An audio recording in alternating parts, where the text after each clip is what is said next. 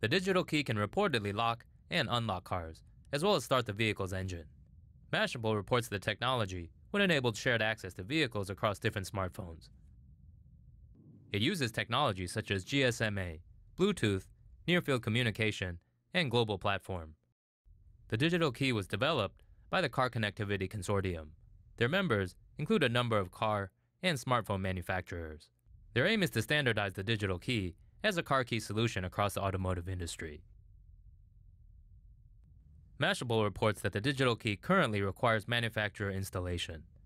The next version of the technology, called Digital Key 2.0, should enable users to set it up themselves.